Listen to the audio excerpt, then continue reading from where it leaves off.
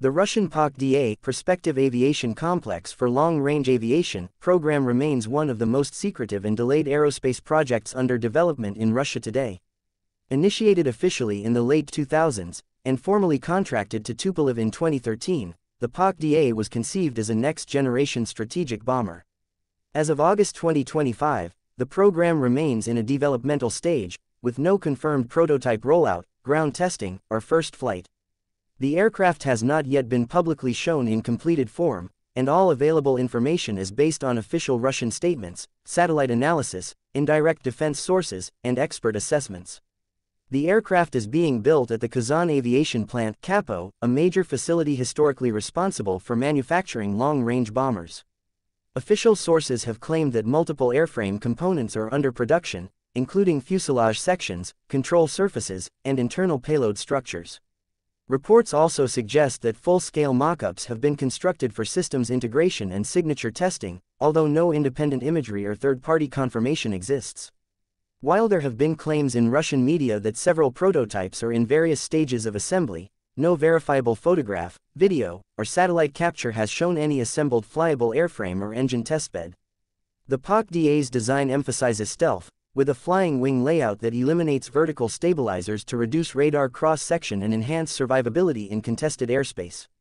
This configuration is theoretically optimal for minimizing radar signature and thermal visibility, particularly when paired with radar-absorbing materials and low observable shaping techniques.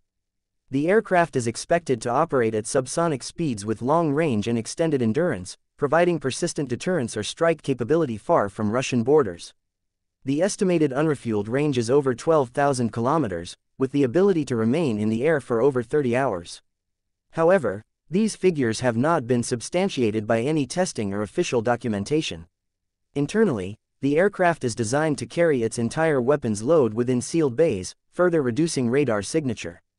The payload capacity is reported to be up to 30 tons, though this figure is theoretical and unconfirmed. No evidence exists that a single missile, bomb, or targeting system has been integrated onto a PAK-DA platform. There are no publicly available images or test data confirming weapons release tests, target acquisition trials, or radar evaluation. In fact, the onboard system's architecture, including radar, sensors, electronic warfare suites, or navigation systems, has not been shown in any open-source material. One of the critical bottlenecks for the PAK-DA is propulsion. The aircraft is to be powered by a newly developed high-bypass turbofan engine known by the internal designation Izdeliye RF. This engine is reportedly derived from an upgraded version of the NK-32 turbofan used in older bomber platforms. According to official announcements, the engine has undergone bench testing and possibly early endurance trials. However, there is no indication it has been installed on a testbed aircraft or subjected to real-world flight testing under load. Stealth requirements for exhaust geometry, thermal masking, and noise reduction demand advanced engineering that is difficult to verify without observed results. The design of the cockpit, avionics, and mission systems also remains largely undisclosed. Russian media have suggested that the bomber will be equipped with a highly automated cockpit, including redundant controls and AI-assisted mission management, but none of these systems have been observed. The extent to which these technologies exist in testable form is unknown. There is no evidence that the aircraft has been subjected to radar cross-section testing in an anechoic chamber or range validation trials. No radar signature metrics have been released. The impact of economic and industrial sanctions imposed on Russia since 2022 has significantly constrained the development timeline. Russian aerospace manufacturing has lost access to key Western materials and precision tools, including heat-resistant composites, radar-absorbent coatings, high-frequency processors, and digital flight control modules. These shortages have forced reliance on domestically produced substitutes, many of which are less advanced or difficult to mass-produce. Additionally, the strain on Russia's manufacturing infrastructure has been worsened by logistics challenges, including limited access to imported machine tools and production software.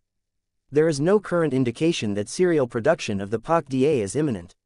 Officials previously projected that production could begin in the late 2020s, but no tooling for mass assembly has been documented. Even optimistic estimates now place the first prototype flight in 2026 at the earliest, and operational capability much later. Training for pilots, testing of software, integration of communication systems, and nuclear certification all remain distant and unconfirmed goals. Another major uncertainty is the structural durability of the design. The large flying wing configuration presents challenges in load distribution, structural resonance, and weight control. Without flight testing, it is impossible to confirm whether the PAK-DA's internal skeleton and skin materials can sustain the mechanical stress of long-range missions. Russia has not confirmed any wind tunnel testing of a full-scale aerodynamic model, nor has it published survivability or maintainability assessments. Statements from Russian state media and defense officials continue to affirm that the program is progressing. However, many such statements have included unrealistic timelines or technical claims unsupported by visible progress. For example, announcements in 2020 and 2021 suggested that final assembly of the first prototype was underway, and that first flight would occur by 2023. These milestones have passed with no corroboration. The repeated shifting of targets without evidence suggests serious internal challenges to the program. The PAK-DA project remains under active development, but it is not flight-ready, not in testing, and far from operational service. The aircraft has not been rolled out, has not flown, and no full-scale demonstrator has been observed. Its engine, weapons, sensors, and stealth systems are unproven, and timelines for progress continue to slip. Although it remains an official Russian defense priority, the project faces deep structural, technological, and industrial obstacles that will likely prevent any meaningful deployment this decade. The status of the program remains uncertain, and no external observation has verified completion of even a single prototype.